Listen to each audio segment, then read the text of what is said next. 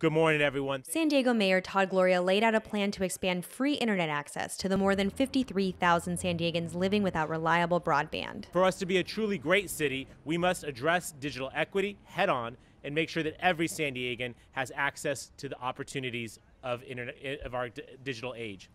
And that's why we're announcing today that the City of San Diego is offering free Wi-Fi at over 300 new locations as a part of our new SD Access for All program. Mayor Gloria's announcement, which builds upon a program started last year under then-Mayor Kevin Faulconer, also includes new laptops and 900 mobile hotspots that people will be able to check out from select libraries, like this one in San Isidro.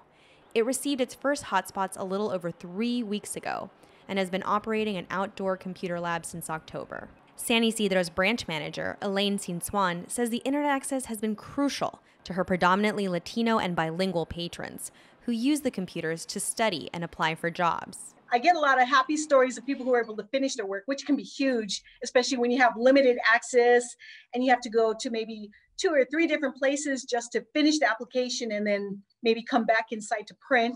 So what's easy for us who are very well connected and have a printer and Wi-Fi, it can take another person, a few days just to finish what they need due to time limits and constraints. The newly announced program comes on the heels of Mayor Gloria's proposed budget cuts to San Diego libraries, which will cut down hours but be offset by new digital resources.